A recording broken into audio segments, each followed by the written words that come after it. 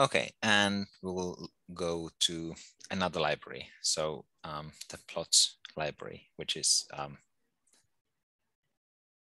a kind of it's an interface for many packages used for plotting in Julia. So it's a very useful single package that does a lot of things. So we have already done in the installation instructions package.add plots. Then we just run using plots to get all of the functions. Mainly the function you will need is just called plot. So a bit of extra information here about different backends for this plotting library. There's Plotly is Julia, a bit more native. It still uses other backends. There's PyPlot that will use matplotlib. I'm not sure if GR is a Julia framework. It's like the kind of default backend of plots, like the simplest one. Yeah. And actually the one that I use the most generally. It's pretty nice, I guess. I hardly ever need a PyPlot or Plotly or Plotly. Yeah. Unicode plots is, well, yeah, GR, you don't actually have to activate GR, it is activated by default. And then Unicode plots is for terminals. So it's very funny. You can plot in a terminal and it will look relatively nice. In our style plotting, there is Catfly. Okay, so if you want to use PyPlot, you need to add it. I'll just run that. But actually, I will use GR, not PyPlot. So yeah, you can run GR to activate the GR backend, but like I said, you don't have to. It's already there. This is a leftover from something I did before, previous version of the notes. Let's just continue from here. Okay, so this is actually a new thing. The include keyword allows you to essentially do what it says on the box. It will take a file and plot it directly into your code. So this is just so that all of the functions we have written for the epidemic simulation don't take a huge amount of space in this notebook. So this file contains all the functions we have written so far. It also contains a make plants function, which is basically what we did in the previous one in a cell to create the plants, but it's in a function. So it returns a matrix of plants. Let's run that. Okay, 32 times 32 matrix of plants takes a bit of space here. So it doesn't quite fit on the screen very well. To properly plot this though, at this point I will move here and actually I'll just copy what we just did here. Okay. Oh, interesting.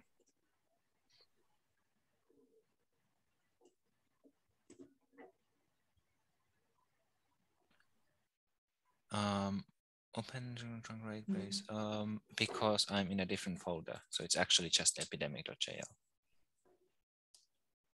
for me in this notebook. Okay, that's better. Right, so this is now no longer a great way of showing the matrix. Actually, we defined the print function or showing a single matrix. This might look a bit better. Whoop. Oh, I guess I didn't have it in the epidemic.jl. All right, fine. Because what we're going to do is make a much better visualization using the plots library. So I'm going to do using plots. And then, well, the first thing, so we could try, the plots library contains the function plot. And you can throw in a lot of basic data types, for example, an array, and it will provide a nice plot for you. Now it has to compile the plot function, so it takes a moment. Right, but an array of plant type variables is not something the plots. Okay, here we have the graph.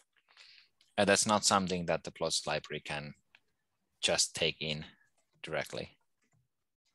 So we need to define what needs to be done for the, oh, no, plants is not the thing that actually contains some data. It's actually plants with a capital P is not even defined. Okay, but yeah, it cannot convert it to series data for plotting. So yeah, it doesn't really understand what's going on here. So we will convert this to colors to a 2D, essentially a matrix of colors, an image with some pixels. And to do that, we'll need to write a function that converts a single plant to a color. Call it toColors.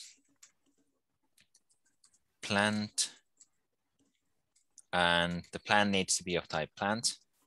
Okay, does that make sense? Is the plant, oh, because you need 2 colons here to specify the type. Okay, so I hope that makes sense at this point. So we're defining a new function that takes in a plant that is of the type plant. Okay, and what we'll do is basically just return a different color for each possible status. So we'll just start with plant.status equals uninfected. Okay, now the plot library also defines a function called RGB that returns a color. Actually, now that I think about it again, let's just demonstrate it first. So if we run it with, let's say, let's just do 0, 0.8, and 0. Okay, so that's green. We could just do 0, 1, 0. It would be a light green. 0.8 just looks kind of nicer for me. Of course, the first one is red. And then there is blue, right? So yeah, you can define colors this way. And we'll just return a color for each possible state for a plant. So we'll do 0, 0.8, 0 for an uninfected plant, okay? Plant can also be infected. And I guess infected should be something like red. So let's do 0.8 in red. There are other states around. So a plant can be dead. And it makes sense for that to be basically black, but we'll make it kind of gray. So put some color in every, some value in every color, but a small one, so that it's basically black. Recovered. Recovered plants are healthy, but we'll want to separate them from the uninfected ones. So we'll make them blue. And finally, there is immune. And immune plants just don't get the disease. So they're kind of like recovered, but not exactly. So what I've done is use a slightly lighter blue. Let's see, 0.3 here. Okay, so basically we could use an else if here, right? So we just go through all the possible types and for each, so all the possible states, and for each state, we return a color. Let's define that, okay. Now we can pass a plant to that function. Let's make it uninfected. And it doesn't really, this colors function doesn't really care about this number. Infected will return, oops, a red color and so on. And now what do we do to pass the entire matrix to it? To turn the entire matrix of plants into the colors. Well, we'll just use the dot syntax like this. And we have a relatively nice looking image already. It's interesting that this takes less space than this. Oh, I had it in the different window. Okay. but this fits on the screen. But if it was a bigger matrix, it wouldn't fit on the screen.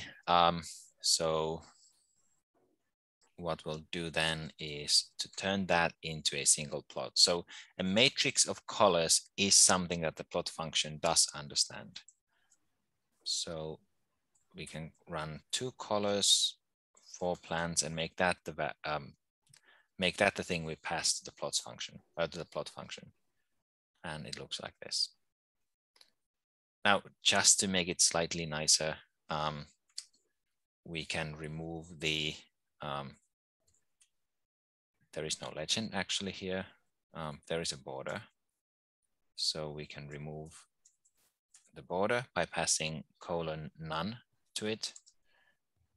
We can also, if there was a legend, we could get rid of that by giving it legend equals false. You can give it, of course, other values as well.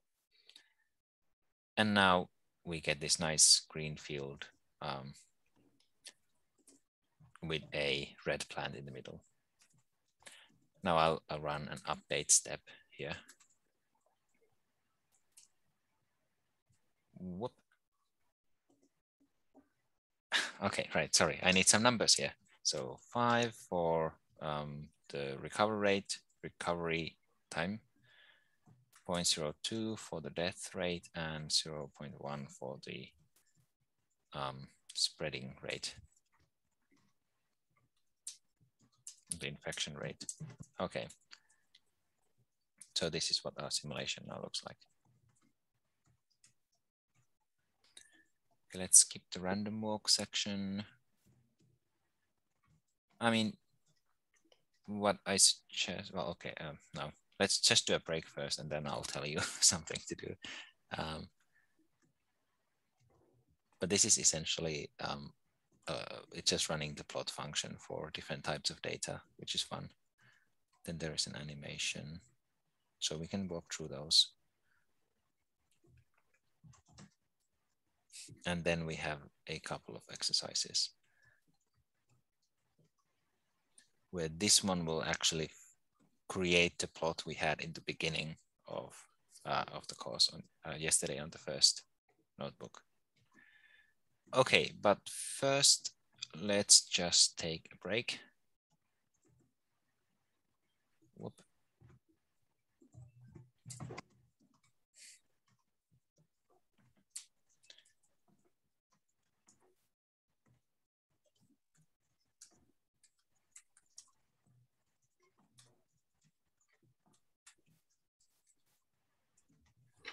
Okay.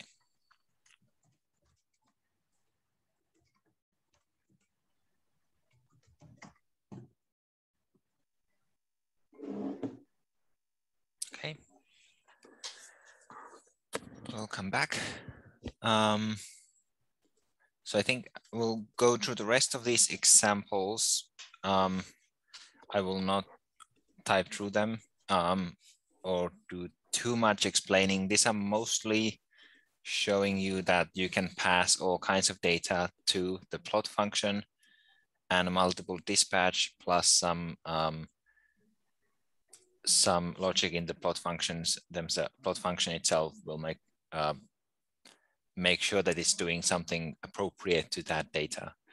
So you don't need, Julia doesn't need a separate plot 3D function to create a 3D plot, for example, like here. So we'll do a 3D random walk. So this is a very fast way, or very short way of implementing a random walk in 3 dimensions because the different directions are completely independent. We can just create a list of X, Y, Z coordinates. Because I'm not writing this down, I'll just remove that and run it. And so now it's printing Z here. It's an element with 1,000, a vector with 1,000 elements. And these are basically not exactly random numbers, but a cumulative sum of random numbers. So it is the result of a random walk. Y is the same and X is the same. That's just generated by the same function. Okay. So the point is you can take 3 vectors and give them to plot, and it will assume that what you want is a 3D plot of where those are the coordinates. So this is what it looks like. Now, of course, running a function called plot 3D instead of a function called plot is not that huge a deal. It's not a big deal, but it is somewhat convenient, and it sort of demonstrates how the multiple dispatch thing works. So the function generally just kind of gives you an idea of what to do, what it does, and then the parameters tell you much, give you a lot more information in addition of what the function is going to do. Okay, now there is an exercise about animations, so we'll do a bit of that later as well. What we'll do here is first run a simulation of a Lorentz attractor. So you can check it on Wikipedia. If you want to know what is going on here, these are the parameters for the attractor, and it will essentially, it's a particle moving in a, let's say, a gravitational field. And the point is it creates an interesting plot. So this defines a function that then returns an XYZ triplet. So you can return multiple values in this way from a function. Now, I don't think you need the global keyword before the variables. That's old, I think, from Julia 1.4. You don't need anymore for loops. To remove it. Yeah, you shouldn't need it. Okay.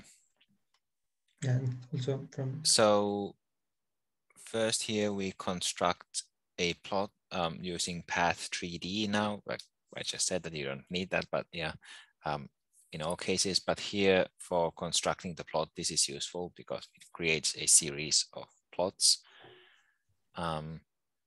So you can also check this function in the plot library documentation if you're interested.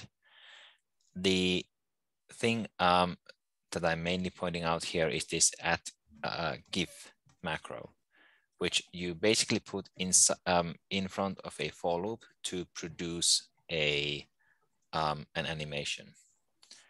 There is also an @anim, which we are in fact using in @animate, which we are in fact using here in the exercise. That's mostly the same thing, but for when you do it with @animate, you can save that to a file later. So here, this is basically a for loop, but it needs to return, or the last result needs to be a plot, and it constructs an animation by, well, taking those plots to be the frames of the animation. So we take X, Y, and Z coordinates from the Lorentz attractor. I guess you still don't need a global here. Yeah, you don't. And we push these into the plot that we created here. And this then should return. So we could put the result into an object here and then return it explicitly. But this will return a plot object that is a single frame. Now, the end keyword is for the for loop, but then for the GIF, we can do every 100, which means there will be a new frame every 100 iterations of the loop. So let's run this and see what happens. X is not defined. So it didn't work. Do we need a global keyword here? Yeah, now it works. That's weird. You shouldn't need it. Maybe it's because of this GIF. Does it differently? Did you? So it's not just a for loop, it is a function. So maybe that makes a difference. I mean, I've done stuff like that. I generally don't need it, but I don't know, maybe there's a different setup here. Because I think it was removed at 1.4, 1.3, and the use of global for loops. And they should be 1.6. Yeah. Yeah, you have 1.6.2. So I don't know, but let's just use it if it doesn't work without, but that's weird. Yeah, maybe we can try to figure it out at some point if we have time. Although how it's going, we probably won't have extra time. Okay, well, so yeah, this is now it's plotting the path of the object in this around this attractor. Okay, so you can check the documentation for the plots libraries for more stuff.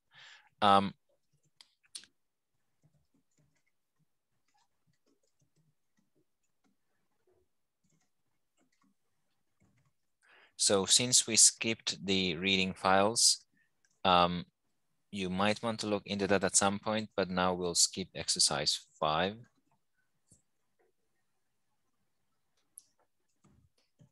And do exercise 4 and then exercise 6. So you'll need to run this to get all of the epidemic related functions. And the two colors function is in fact already there. So you don't need to find that and run it.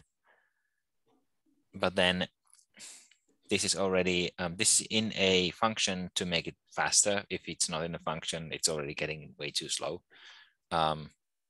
It's not a very good function because it does refer to these external parameters, global variables. So, okay, but yeah, this uses the animate macro to basically do what the GIF thing did. So at the end here, we have a plot. And that will take, it will take this, what this plot produces, it will take that as a frame of the animation.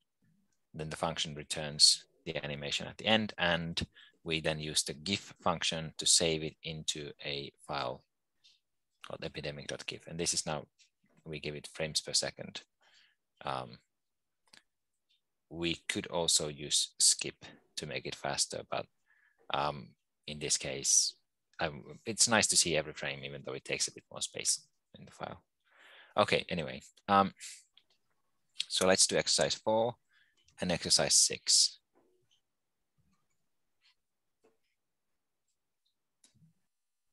So please use the green check mark when you are done. When we are about 50% done, I will start going through the solution. Just out of interest, what was the problem? It was the matplotlib version that was used. It was another one, Yeah, which is okay. supported Right. by Plot because changing backend using GR solved the problem, and then everything was working. Yeah. Okay, so for this one, we want to take, well, first of all, we have an X that's a range from -10 to 10. And we want Y to be the square of that. So running just this doesn't work because you cannot take the square of a range of numbers. But with the dot, we just take the square of every number in the range. And then we could just pass Y, which would then assume that the x-axis just goes from 0 to 20. So it's better to pass X and Y to define the x-axis. And this looks pretty much like it should. Okay.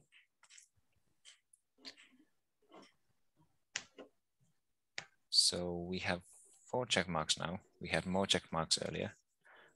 Oh.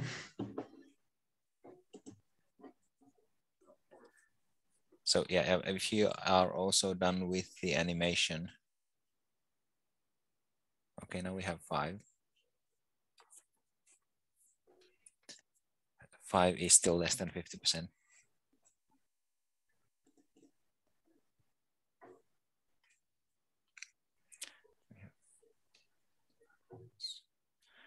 Yeah, I think we should still start moving forward so that we have time, a bit of time to go into the next, actually start the next section before the break. Oh, we have 6 now. All right, great. Okay, so again, what we have here is, well, first using plots again. And here we are setting the size of the animation so that it should fit in an output cell in this window. Let's see if it does. Actually, I'll make it a bit smaller already because this window is relatively small. Okay, now I just ran the cell. Maybe no, it didn't accept my command. Good. Okay. So and then we make some plans. Now it's a big array, 64 times 64. There is a function called count infections in this epidemic.jl. I'll run this one just to get all the functions again. So there's a count infections and count deaths, and those we will use to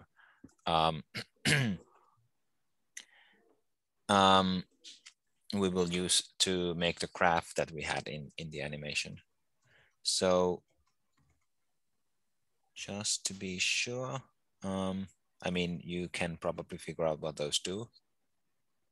They, this is not the right one. All right, because it is in the top folder here. So what those do is count the number of infected plants and count the number of dead plants in the simulation. I guess I have to make the window smaller. Okay, so yeah, it just starts with 0, goes through all the plants, and if the status is infected, it increases by 1, and then it returns. The same for if the status is dead, then you increase the number of deaths by 1 and return. So from what we've seen by now, we could do this in one function, and it would be slightly more efficient.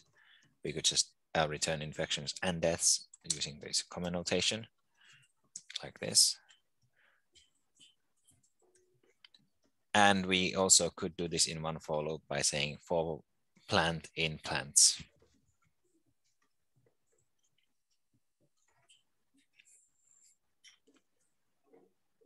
Okay, so now the first thing we do in the actual animation to create an animation frame, we update the simulation. And we again need some random numbers here for the parameters. So let's say 5 time steps for the infection, 0.02 for the death rate, and 0.1 for the infection rate. That's what we've had before. Okay. Now, okay, now you can see the whole cell. We'll count the number of infections and number of deaths and count add them into the lists. So in the arrays. So let's just do append or push to add it to the end. Infections is the array, so that's the first parameter, and then the number, which is from count infections, and we give it the plants matrix. Okay, and let's also do deaths. So that's also an array, so we can use push to add one number at the end, and then count deaths, plants. Okay, plants as a parameter. All right, and then we'll need to create a plot. So we have the toColors function. So to plot the simulation state itself, where we do what we did before, toColors dot, and then we just pass plants to it. It just takes that one parameter. The parameter of the function is actually plant, right? And to make it somewhat prettier, we can say, what was the keyword again?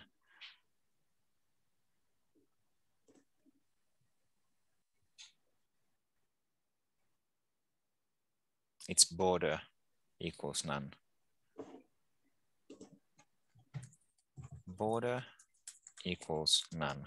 That just makes it look nicer. Okay, and then so the second plot now is one of these line plots.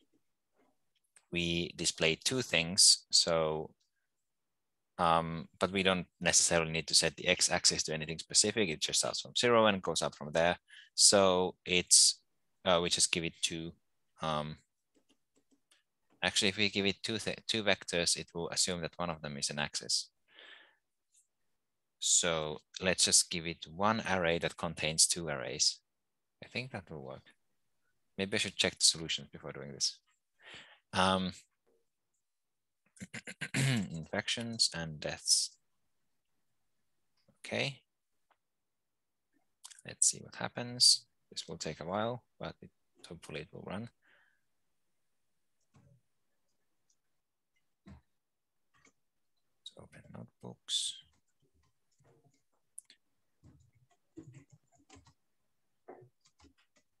I probably should be doing this properly and checking the documentation with you rather than checking. But yeah, this is what I remember is correct. Okay, so you give it an array of two arrays and it assumes that there's just one common x-axis. All right, so this was a boring simulation, but it is doing the right thing. No, this is just y1 and y2 for the labels. So let's give it some labels. Infections and deaths. So the labels parameter works mostly as you would expect. So now, oh, I didn't quite do it right.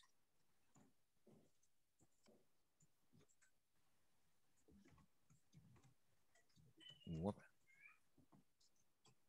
Because it's label, not labels. So, but apparently labels also does something. So that is a bit confusing to me. Yeah, the label is one single label. Yeah.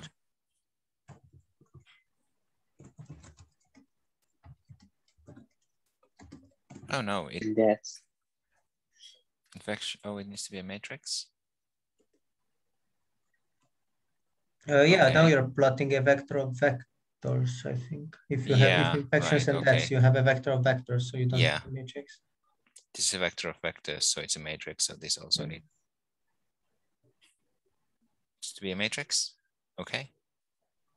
That is not 100% clear to me still, but anyway, that's how it works. The array infections deaths is not a matrix, that one. It's a vector of vectors, that's not a matrix. Yeah. Oh, yeah, okay. But this is a matrix, this label. Yeah, I think it joins those. That's this is producing kind of boring results. I think if I have 8 here, this will match exactly what I had earlier, with what I had in the first animation. Well, at least it's sort of catching on, the infection is catching. Okay, anyway, this is pretty much what we had. I think this will fit. So pretty much what we had in